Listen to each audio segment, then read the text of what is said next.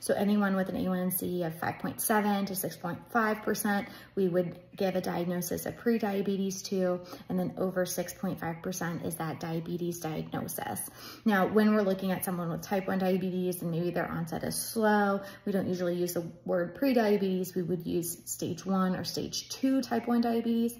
And that's a little bit different when we're looking at that autoimmune progression. And as a reminder, hemoglobin A1C is that average over the last 3 months of blood sugar.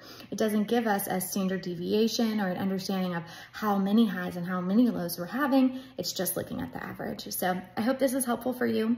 Also know that hemoglobin A1C can be changed or not accurately represented if someone has anemia or some other things in their blood system that can change that. And so just understand that A1C is not always an accurate measure if there's other things going on metabolically. I hope this is helpful. And if you'd like more diabetes and blood sugar tools, please head over to my channel and subscribe. Thanks.